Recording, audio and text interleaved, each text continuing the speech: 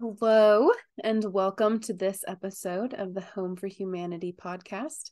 My name is Sarah Liljegren. I am a mover, shaker, and producer of cool, magical things. And today I bring you an interview with the beautiful and amazing and talented and passionate and inspiring Patricia.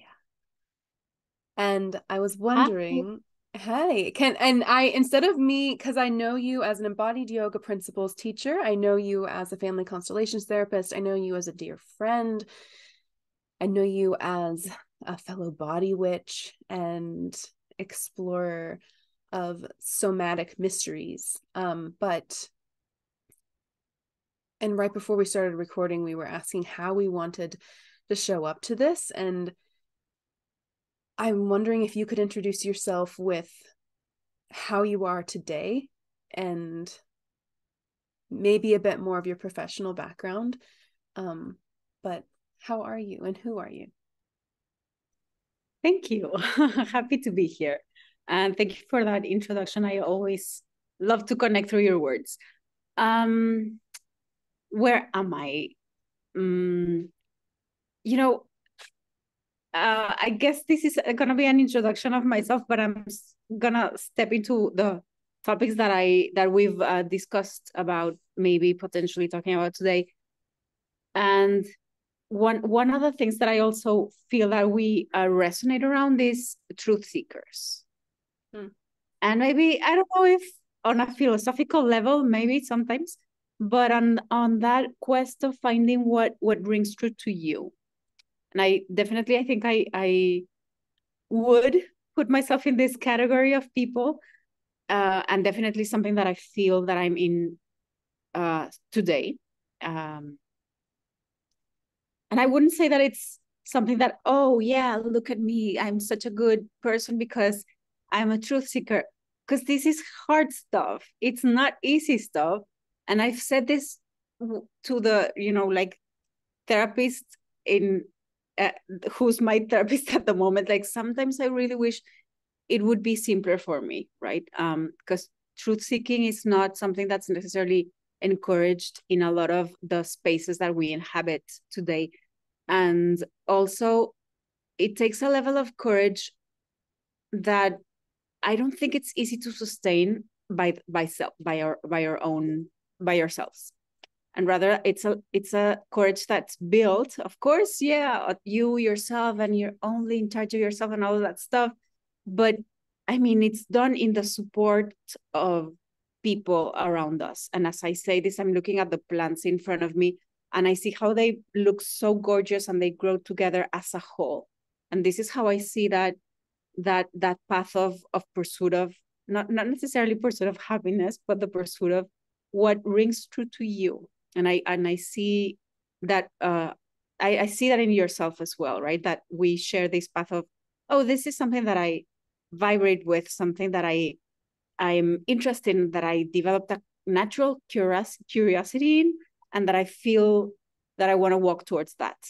And starting those paths and those adventures, and wherever they take us. Yeah. So that's sort of like where I am, a bit of an introduction of who I am. I am a somatic therapist. I call it systemic somatic therapy because I use a lot of intergenerational and familiar dynamics into what's happening with the person. And I use the body a lot. I mean, I love that now. That's very normal to say. At some point, I expressed it in very like shamanic terms of how the body was important to consider in the work. Now, it's good to know that there are scientific stuff that say why the body is important. So now we have the permission to think that is reality and that's important. So I do family constellations workshops from time to time. In my one-on-ones, I use the philosophy of it. Sometimes I use the tools in it, depending on what the person needs. I am definitely about finding where the person is at the moment, rather than where they should be. That's why what I do most of the time. I also train some people. I teach and I work on my one-on-ones, which is my favorite part of my work and my day. And I've been doing this for over a decade. And yeah, I guess that's professionally a short introduction. Yeah. Oh, lovely. Beautiful. Thank you. I really wanted you to introduce yourself in that way, and because something you asked me beforehand was, how are you? And I feel like something that has been lacking in my life lately. I've been working 7 days a week, doing all these feeling like different things where I feel like I have to compartmentalize, and the simple, even asking myself, how am I almost haven't had the space or made the space to truly answer that. And so when we hopped on, you were like, how are you? Are you okay? And I can't stop thinking about that. That's just on top of mind, resonating in my ears. Like,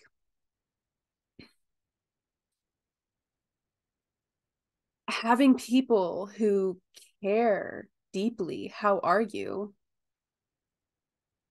is like a nutrient, that just to know there's someone who's going to show up and listen. It feels like these days we have to pay for that. The amount of close connections and best friends.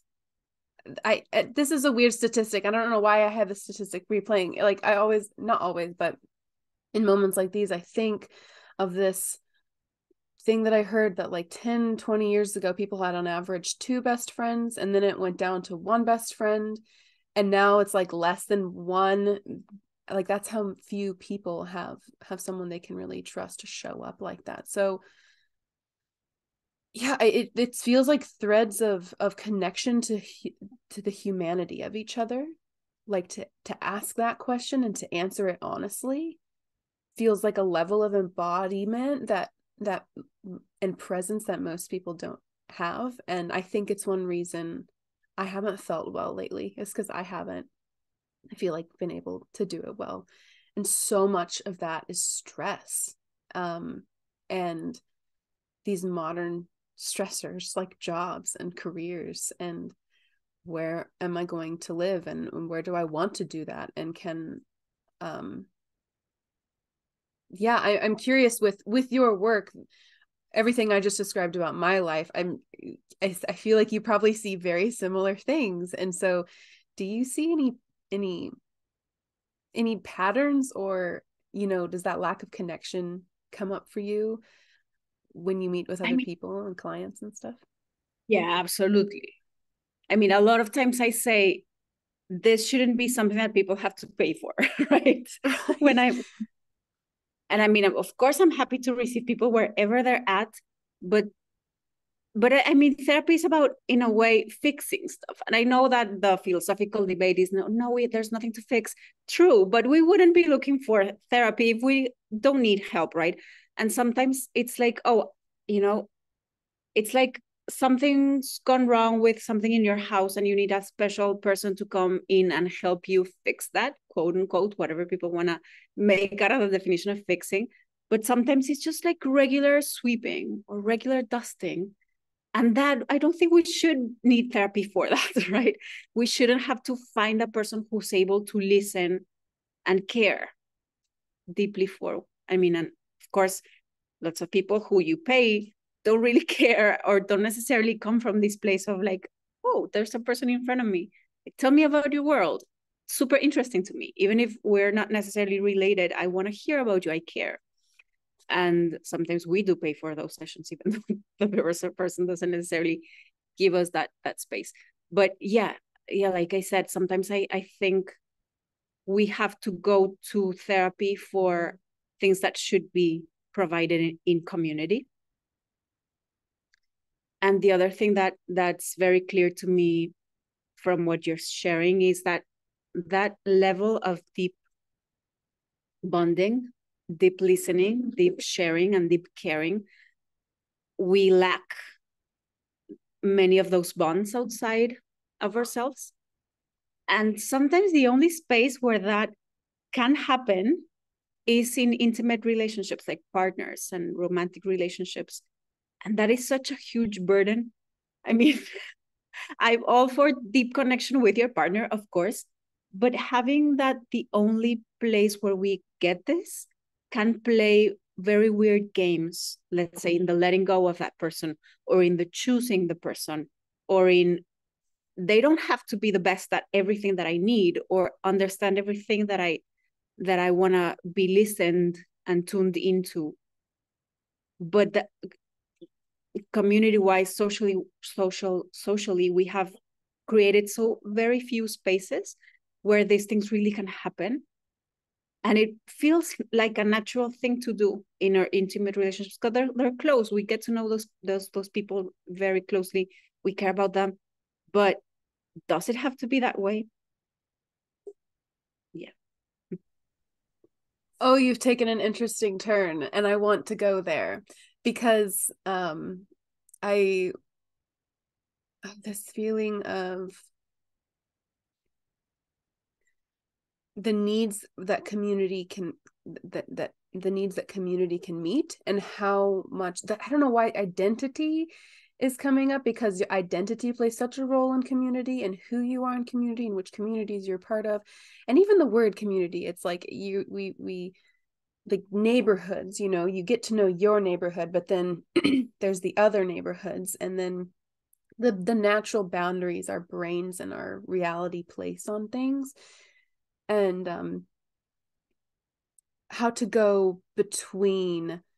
I think we were speaking before on like how to interface between your identity and your community and the thing that you are not, like the other. There's the us and then there's the them, and that happens on so many levels. But you're right that for a lot of people, and I can only speak from my personal experience and everyone I've talked to, so maybe you can speak more to this, is why that is being met in intimate relationships, because then you have this, it seems like a new identity shift when that relationship changes. And my question now is like, can you go through identity shifts and like community shifts within one relationship? Because you're talking about needs now that if you can identify and meet in other ways, these relationships become very complex now. It is a very huge question, and I think we could talk about just this for hours on end. One thing that comes to my mind when I hear you talk about this is this idea of, we've heard this, how our culture lacks ritual, right? Our culture lacks transition rituals. And the classical transition or ritual experience is this, in these cultures where they would leave the little boy in the jungle and have him, like survive the night or 3 days or whatever. This is our like the classical, this is what we lost, and this is what we need. And strangely enough, in a lot of our cultures, those transitions are left to regular, like, let's say you get married, so now you are of age. That's sort of your coming of age phase, or having a child. So now you're not the young woman anymore. Now you are a mother, right? Or these transitions are usually marked by marriage or by having children. Both of these experiences have to do with another person. So there's, I know that there are, I'm trying to speak very generally because this is different in cultures. It's not the same thing to talk about, someone in a high income place in a first world country versus a woman in low middle class in a Latin country, where she has very little capacity to have like a nice growth professionally maybe not even the word profession comes into mind for these people, right? But their idea of growing into life has to do with getting married and having children, right? That's their way to be in life. So, I mean, again, speaking that there's a distinction of how this will be taking shape in different cultures, but many of these important transitions are marked by a partner. So, of course, it makes sense to who am I? Of course, after a divorce, who am I? If I'm not a married woman, who am I without the plans that I made with my partner? Because those are the plans that will define you. Having children and what these children need, and that defines the road of life that you take, right? Is this wrong? Not necessarily, but of course, again, in the context of the cultures and the society that we've built, it makes it really hard. And I'm not saying, while yes, there are women or people who will jump on their identity of I am a mother, this is what I am, so my sexuality now is out the door. My priority is my children, so my partner is no longer so. I'm gonna choose everything in my life, from my car, my house, where I live, based on what my children need. So it's like these things actually do happen, but at the same time, people who don't necessarily want to jump on that or don't have the need to base their identity on that, the fact that children need so many resources just makes it impossible, or makes it really hard. I admire parents who are on these paths, make it really hard to do it in a different way.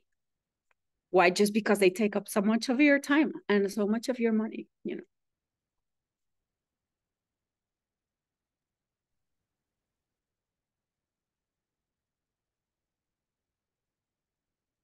Oh, I hate to like linger, but like there's so many the identity. I do. Okay, I'll switch gears because I feel like I could just go down that rabbit hole of identity, and especially when you're talking about family constellations. I mean, that's what we're talking about, right? It's family relationships. And something I hear over and over again, like the past couple years, in, I want to call it like sovereignty work, because there's many sources that I'm pulling from talking about this, but the authority, the relationship to authority, and this is tangentially related to the identity question, because I feel like sometimes, and for me, I kind of have this identity of being anti-authority, because once I see the corruption in an authority figure, it's hard for me to undo that. That's how I see the authority. But we learn some of these things from relationships in families. And so, and if a family doesn't have the ritual that you're speaking of, and doesn't put in place for the child, here's where you are, here's where you're going, there is this lack of direction. And from my experience, my rituals that I went through were religious, and that was a huge part of my identity. And I feel like I have spent maybe the entire time since I've left the church wrestling with this identity around being a religious person, since it was who I was. And so I have struggled with, okay, whose authority do I listen to and follow through in and believe in and represent? Because it turns out I have to like stand up for something and do something and choose something. But there is still this like wrestling of, but if I am just anti-authority, does that just translate to everywhere in my life? And how can ritual retrain any of that confusion? Because I know that what I just described, I am not alone in feeling. I mean, I'm watching you nod, and I have talked to so many other humans. I want to say women, because it seems like a lot of this is maybe a pattern for women, since we're talking about like creating an identity after relationships. But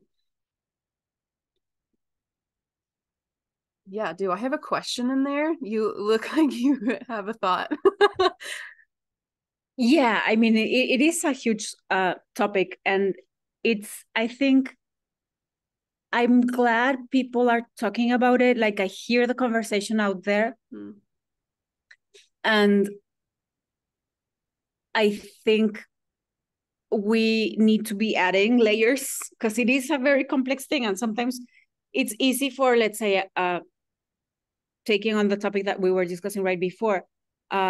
Yeah, I see as a woman how much I've given into child caring. So I want to disidentify with that and be a woman again and feel like myself again. And it's like, screw it. I don't have to do all of that. That's an imposition from society.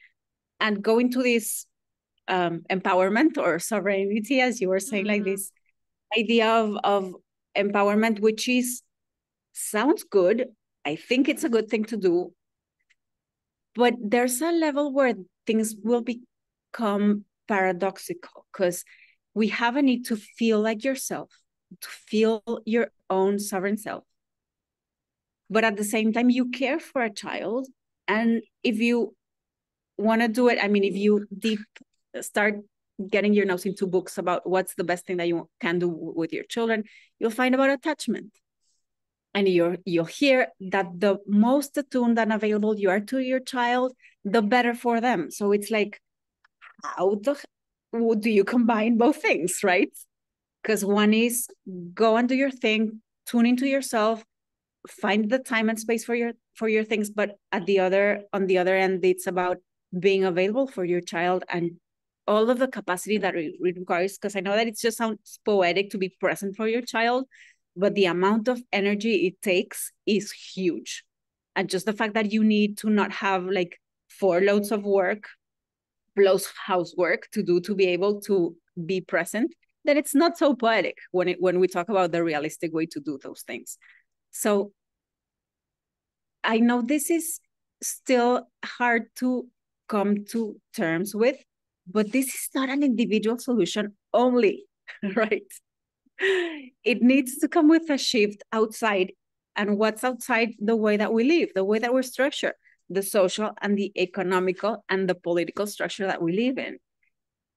Of course, this is not to say, oh, it's only about what the changes that they bring. It needs to be parallel. It needs to be come from both sides. It's not this paternal attitude of government should take care of other things, and it's all about welfare practices and maternity leaves.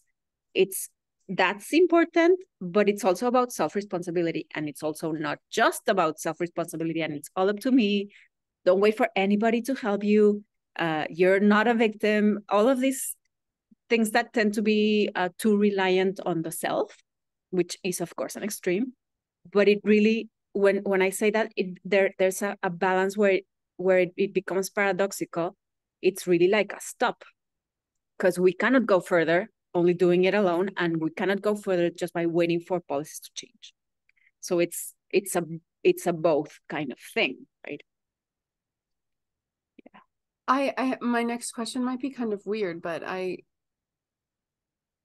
the solution that I see here in America is very limiting because it's just from my perspective. But the theme I'm gathering as a new realtor and someone who just moved from the Midwest to the Pacific Northwest and someone who's really interested in holistic solutions, I'm looking at the food system issues and the housing issues and this issue that we're describing, and middle class housing, and maybe middle affordability housing and the way we're living and the access to community feels like a really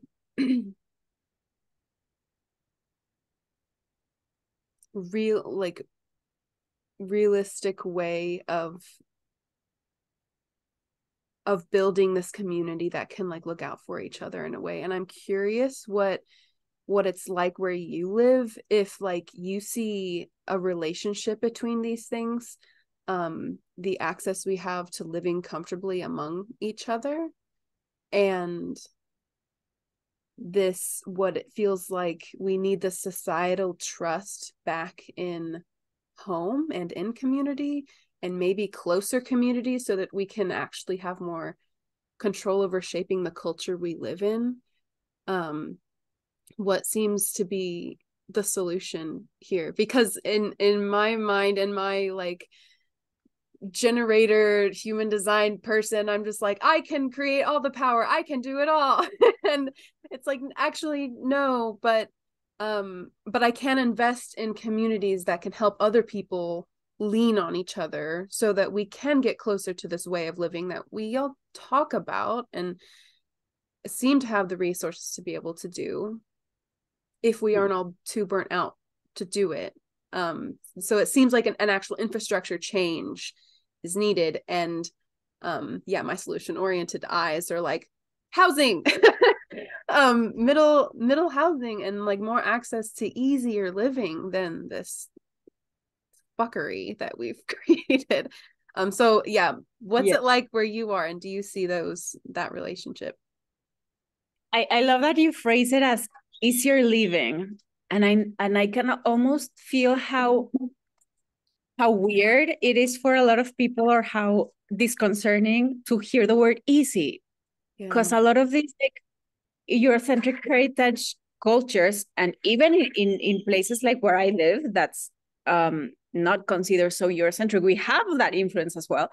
The idea of hard is glorified.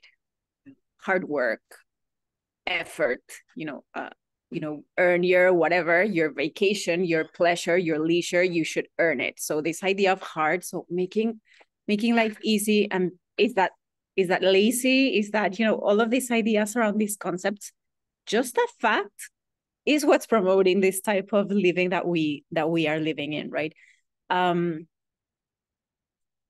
It is different. Of course, it is different. And I think that's one of the things that I really like about this systemic perspective, or the family constellations philosophy takes a systemic perspective. And what does this mean?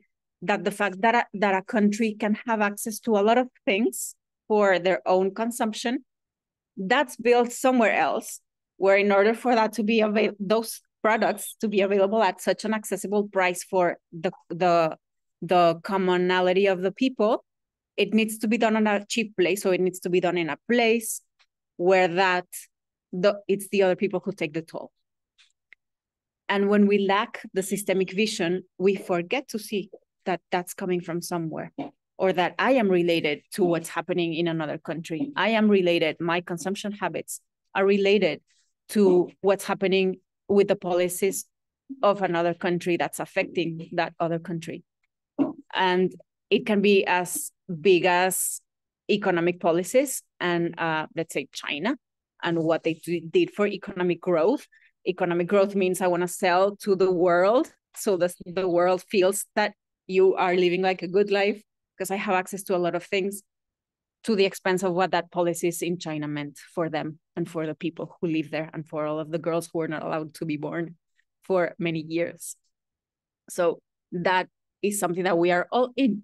This is a systemic perspective.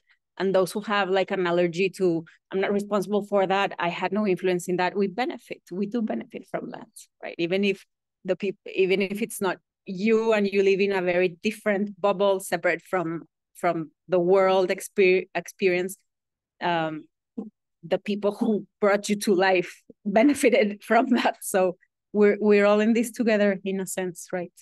And acknowledging this systemic vision will allow this, as you say, oh, I can, or a lot of people can go like, yeah, I want to do this thing. It's about me, empowerment, and it's about envisioning. And I hear a lot of this, like, just wake up super early and get to work. And it's about having clarity of vision, and you're going to get to your goals. Or the women empowerment of the, get it, sister. It's about, asking for it. When, let's say, you have like a family in, rural, I don't know, Colombia or Mexico, or wherever lots of places still have this condition where there's 10 kids in the family, and the parent says, I cannot pay for access to education for all of you guys. So the women won't be able to have that. So it's not the same thing to say, go sister, just go get it. It's just about asking for it, right? When they need to be working. to be able to sustain the family. And why? Because the economical conditions are heavier there than in other countries where the policies are more friendly to a certain wider population. Yeah. Is there a middle ground philosophy that like, despite where you are on that spectrum, that like, is there like a holistic view that you can hold? That, because I see, you know, in the entrepreneur, startup world, investment world, you know, boss girl, babe, like investment women who build wealth. Yeah, just get up early, grind, like work hard, hustle. You know, and then I had a coach who was like, Sarah, you aren't like a 8th generation sweet potato farmer with that as your only prospect. Like, that's, I have a different opportunity, which I feel like is why I want to do the boss girl, get the money, build something cool, because I have the opportunity to do it.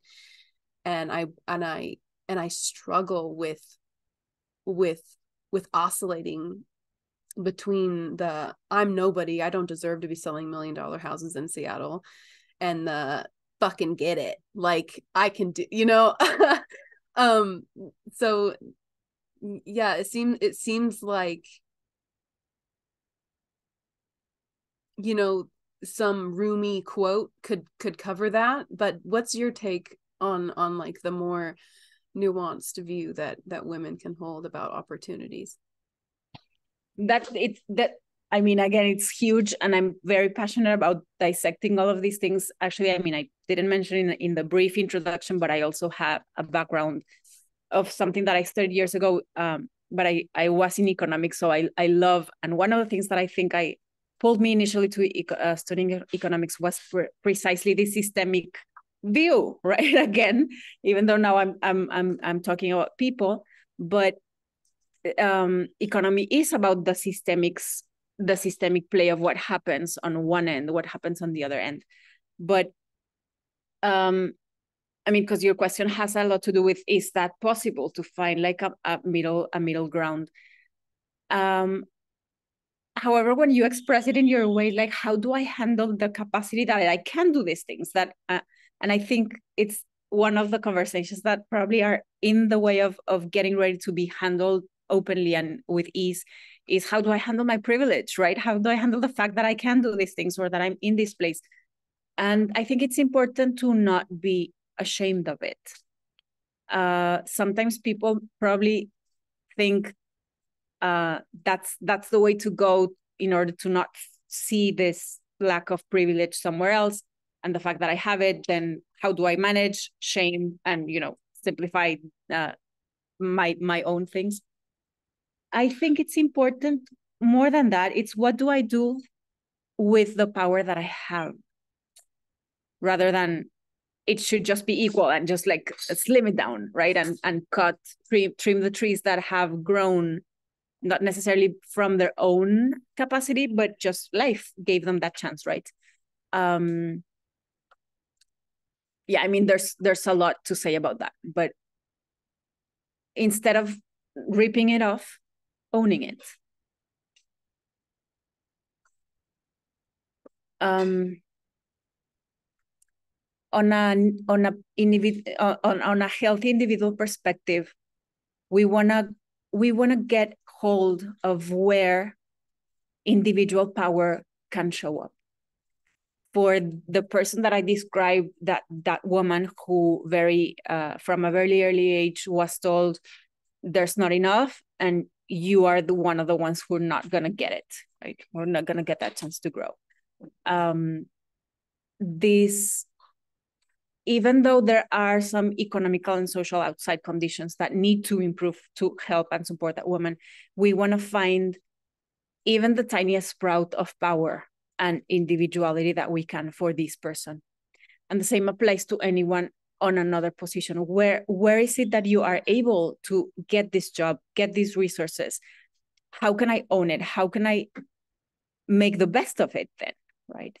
Sometimes the best of it without a systemic perspective is greed. I'll just do what I want with it. More for the sake of more, with like these blindfolds of I'm only here for me, right? Again, I'm not saying this that we should see it from like a guilt trip kind of way, more than connecting to this is where I'm at. This is where I belong in a community. What do I actually want to do with this? What calls me, what motivates me from this connected place, right? A connected place. Yeah.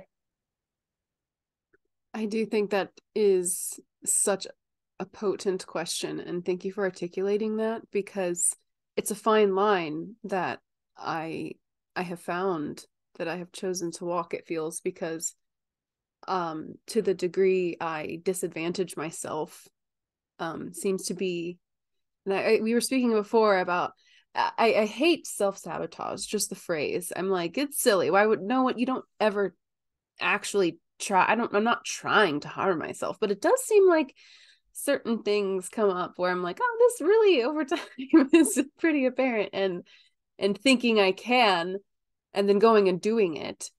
You know, it is, it feels like a privilege. It feels like a mindset. It feels like a positive mindset. And but then again, the what holds me back is like the same like I don't deserve to. And so that's always present, even in the I have the power. I know I have the individual power to show up in this way. I know I have the opportunities, and I choose, to apply for this job and show up to for this cause. And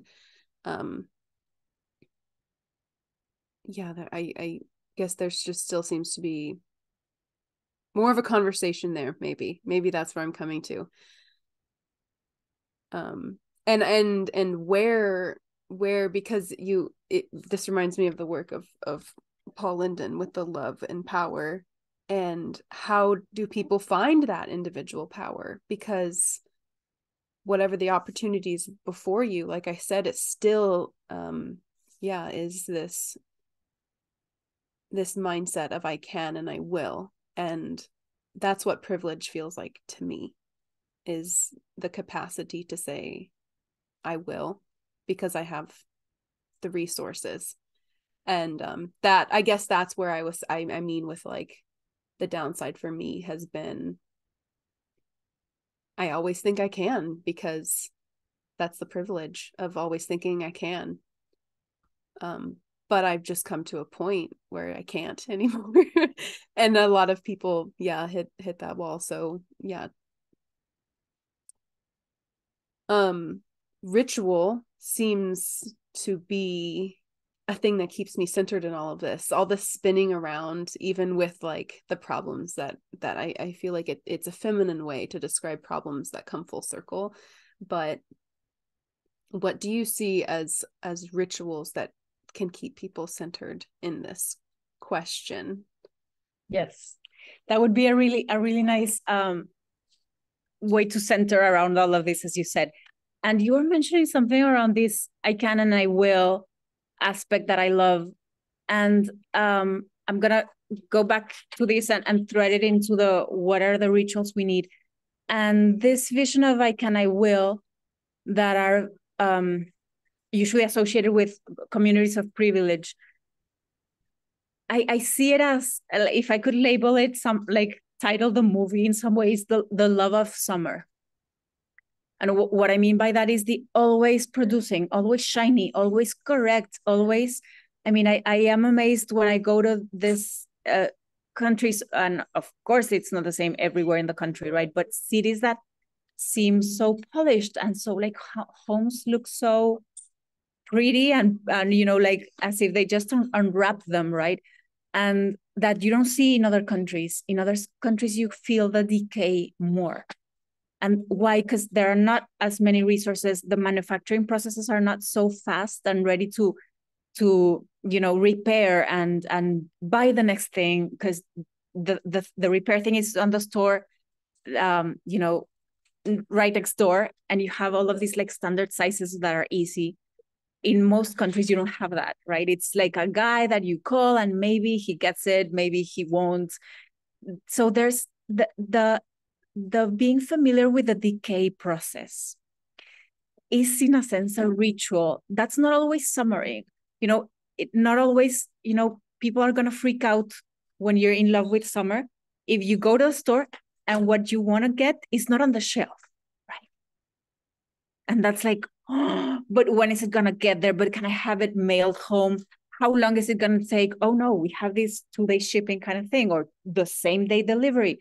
Don't worry, right? So don't go outside of summer where it's always pretty, always available, always there, always same, right?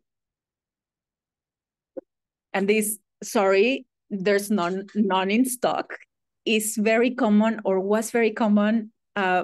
Like, this is part of nature, this is part of life, right? The mango tree gives mangoes in what is it, like late July? I mean, depending on the country, right? But right, so and the fact that we have to develop that somatic part of, oh, I cannot get it right now, that is a part of a ritual of sliding into fall, sliding into winters, working through the process of spring. And I know that now it's very trendy in social media to talk about the correct use of dopamine in the body, and having yourself to have healthier doses of dopamine and not getting to these addiction cycles that are super common now, weirdly enough, in this summer culture.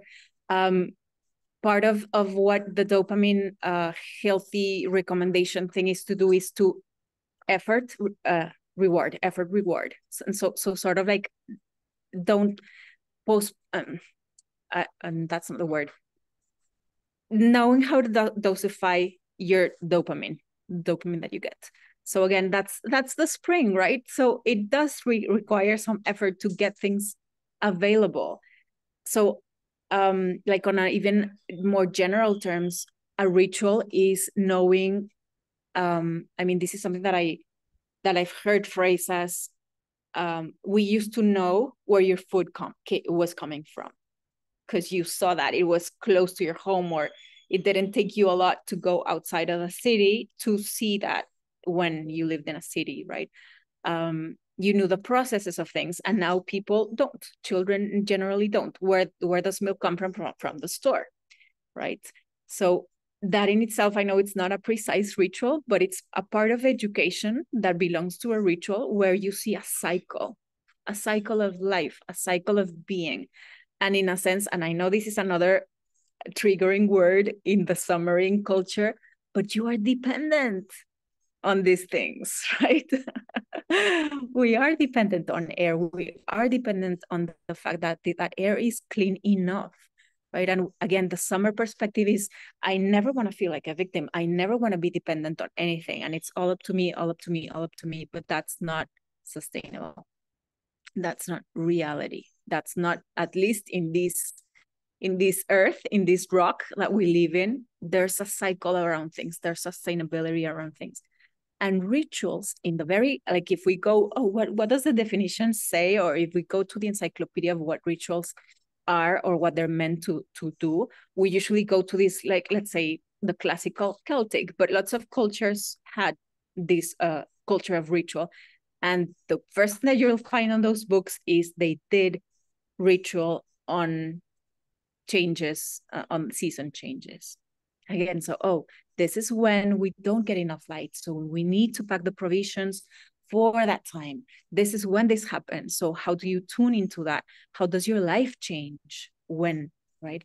Summer culture doesn't like change. It always stays the same. It always delivers the same. So how many of our industries are geared to our productivity that always gives you the same thing? That's the basis of these huge companies, where no matter where you are, there's this hamburger company that's going to deliver the same thing. Don't you worry about having to digest change, right? So wherever you are, you're going to find your coffee the way that you like it. You're going to use the same words. You're going to see the same people looking at you. So you will never feel different. You will never have to think, oh, there's a me and there's an other that I have to process, right? So yeah, I mean, lots to talk about on this, but I think this is a bit of an overview of all this. I adore that your answer was listen to the seasons, because this goes back to our identity, sharing the identity of being a body witch, because we talk about like how to be more in our leadership, our sovereignty, our power, our choice, our access to choice, our bodies, is connection with the world, our environments, and that means living with the seasons, and that means a relationship to the light and the dark, and all the layers of that, and it feels like oh, I love that we think we live in this eternal summer. That has been one of the hardest things for me in since COVID. Is it seemed more like reality to me that these like challenges in the food system were broken, and it has been really hard for me to watch a society go back to like everything is totally fine and normal, and these like massive holes in the way we are connected to our food system are still there. And yeah, that doesn't seem to have been challenged at all. And I saw that opportunity as, and maybe it's just where I was in my life. I was in kind of a weird place right as COVID happened, but when I saw so many people just lose all access to food, it seemed like their complete dependency on semis, to go to their local grocery store, and then no knowledge about of any other way. It terrified me to my core that most of our society seems to be functioning in this way. And that's why I went to survival school. That's why I went and learned some bushcraft skills, and developed a sit spot and a relationship to the daily changes in the seasons of my immediate environment. And so that seemed like a natural progression of like, oh, well, here's the crisis. We need to be more connected to our food system, to our seasons, to our environment, to our communities. And that's, I feel like, why I'm building the things I'm building. And home for humanity means the fullness of all of that. And the food system, we are food, and that connection to a place. God, it's amazing that that's where you went, because I'm just like, yeah, wow, it always goes back to that, doesn't it? It's like relationship to our food and our people and our neighbors, and not being so dependent. Thank you for saying that too, because it's a scary thought, and I try not to think about it too much. But it's why I'm doing the work I'm doing, at least in real estate and outdoor education, because that seems, to be where it's at. Yeah. This idea of always delivering or presenting ourselves or your stock, in your store, as always constant, always the same, is so pervasive. Like it's trickled down to our very core, right? Like we were earlier talking about parenthood and how mothers have this need to always be happy, always be smiley, always be in your best energy and availability, and always having these polished kids to present, right? And that's, again, not sustainable to your body, to always be okay, to never have, as you mentioned, the answer of how are you and not be okay. That can be so challenging for a lot of people to accept, not to say it out loud, I'm not even going there, but to accept to yourself, today, I'm not well. And the fact that we are cyclical, and that's okay. And that's sort of like, today's a cloudy day, today's a clear day, today's a sunny day. And that applies to our bodies as well, as part of nature that we are. And it's just, again, not sustainable. I know technologies are attempting to, yes, we can produce food out of non-natural sources to make us less dependent. I don't know, might work. There's an ethical debate around that. I have no idea, but our bodies for now are also natural and cyclical. And if we push ourselves, there's this burnout syndrome. There's autoimmune diseases that have to do with being on high cortisol levels for extended period of times. That's been, again, proven, and people are sort of like starting to see, once again, our bodies cannot sustain high levels of expectation so long. So it would make sense to you that I have a funny little quick story. So I was with family over my winter break. I went back home to the Midwest, and somebody, do you know the ritual about eating black-eyed peas on New Year's Day? It's a, I think, little folk tradition. And I mentioned, oh, I saw black-eyed peas. I should have gotten them. Someone was like, oh, don't worry. Like all the stores are closed now, it's too late. And they were like, oh, don't worry, I have the little cart thing. And they, within like 10 minutes, were like, oh, it'll be here tomorrow or tonight or something. Like someone was going to just immediately deliver it. And I don't know why that bothered me, but I was like, that we have got. And I remember not that long ago when like 2-week delivery was like this new thing. Like 2 weeks you could get something from anywhere, and now now that's our solution. Within 10 minutes you can have what you want within a few hours and pay 10 times the price for it, and that's just normal, and that's just like my new reality. Like, no wonder I can feel the cortisol shooting out of my ears and my eyeballs, because this isn't sustainable. My body is screaming at me that these things aren't sustainable. And we have you bring up the artificial food sources. I mean, my time in the dietetics and nutrition world were enough to really turn me off from some of that kind of science, because I look at just the spaces that most folks have in their yard to grow food and don't. And then the statistics on victory gardens during World War II, help the war effort, grow your own food, and how much that actually buffered resources. And if we can preserve our efforts for growing our own food for a global war, like, couldn't we do it for a better cause? Couldn't we do it for like preventative health for our communities and the world and our future generations, and not do it so we can go to war with our neighbors? I mean, victory gardens are a small but powerful example of like grassroots change, and just the fact, I mean, and people seem to be interested in that, and it is trendy, the sustainable green energy. And being around Seattle and Western Washington, there's a lot of science and research, and like different ecosystems demand different things. And so this is another thing that, like, on a cultural, like, it's always sunny, that's not true anywhere, but the things that people think that are sustainable, I don't know, I'm getting on kind of a tangent, but like in some places it won't be true for other places. But what seems to be the thread everywhere, is this it's always summer, like you said, which globally isn't sustainable, but not everyone can grow their own food either, so I recognize that too. Yes. Yeah.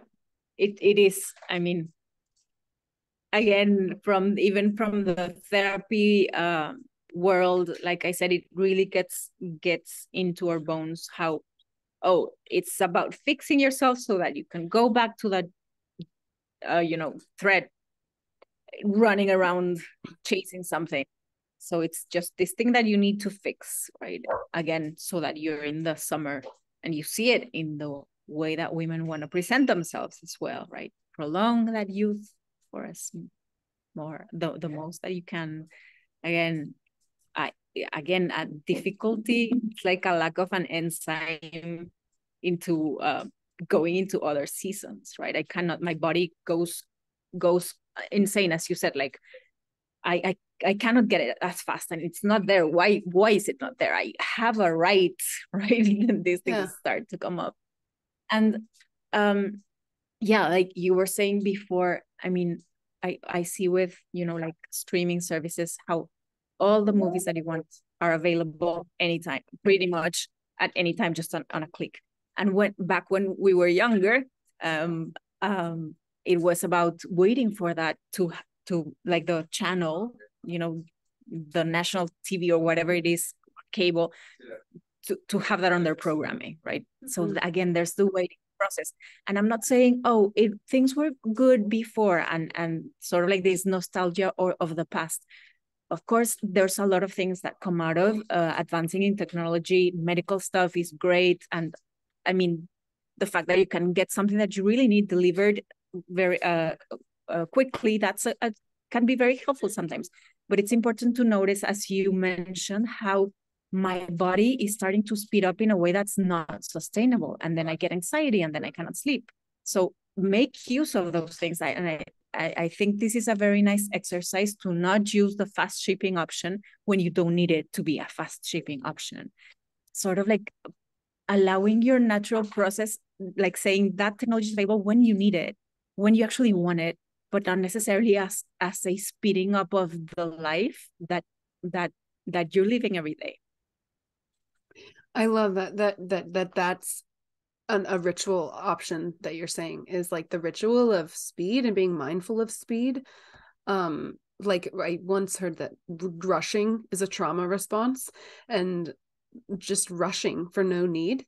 And sometimes ever since hearing that, I find myself like rushing, and I'm like, whoa, I have more time than I think I do. So why am I stuck in this instant gratification mode? And like, that's when I start to get into like, these patterns of that, like noticing seems to be, like you said, like the most important thing. Cause I guess it will be different for different people.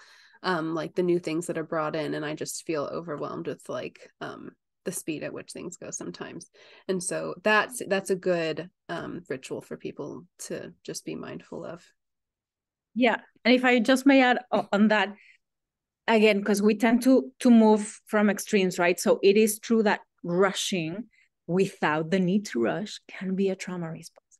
But that clarification that I inserted, because a lot of people will go, so I'm never rushing again, right? Rushing is right, and pushing that away. So having to rush or feeling the need that you have to rush when you don't have to rush, that's the trauma response.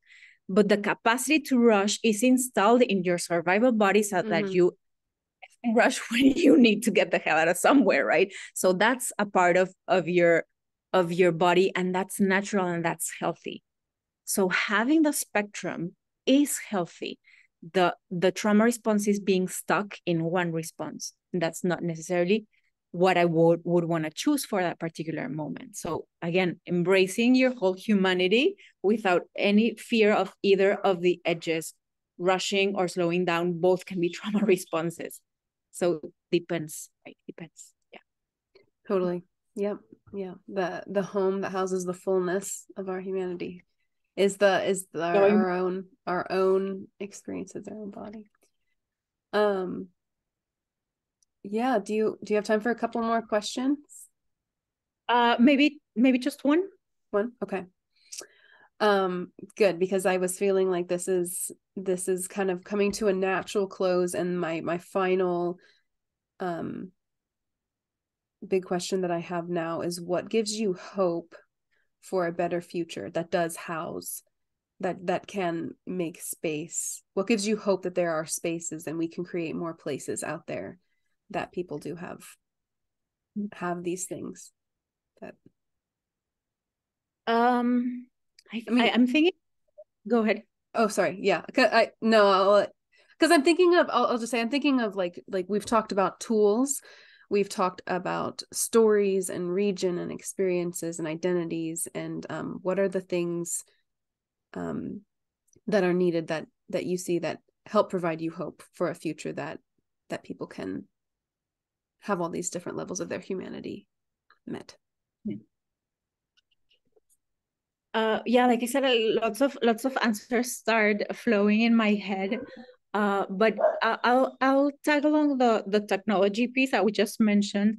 And I know that there's a lot of not great things coming out of it. And I myself will complain about that a lot constantly. But I love the awareness that people can have, because we're being exposed to a lot of information.